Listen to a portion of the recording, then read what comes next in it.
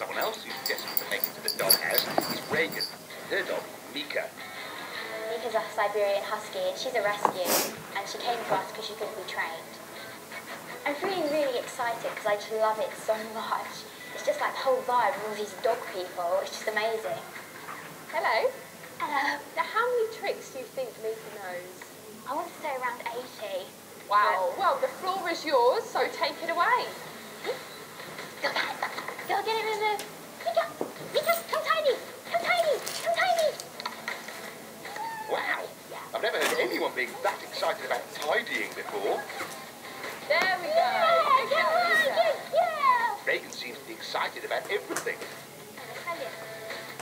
Whoa, calm down. I can't live in front of you. You're going to be hurt. Why do you think Mika's so excited? Yeah, because I'm really excited. Yeah, I can tell. Oh my god. I was so excited. It rubbed off a bit on Mika. Come on. Yeah, come. Yeah. Good. Let's do Gangnam Style. Yeah. Good. Very nice. Well done. For a dog that couldn't be trained, Mika seems to know a lot of very impressive tricks. That's one. Good job. I think Regan's a bit more excited than Mika. I'm not sure if I've done enough to get into the doghouse. I hope so. I love your enthusiasm, and you've obviously got a great partnership, so well done, and you're free to go. Thank you. I'm just really proud of her, really. She just did really well in her tryout, I think. Come on, Lulu.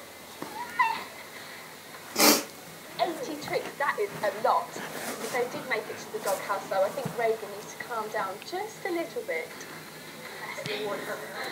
I wish I'd lowered my excitement a bit, but I can't really help it.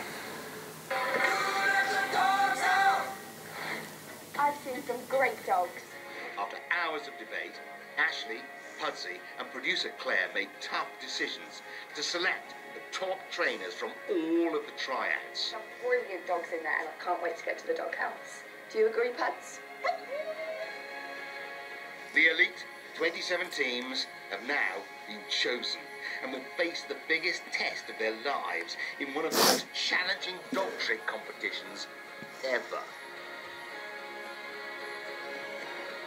Both Dominic and Cosmo and Regan and Mika wowed Ashley to make it through.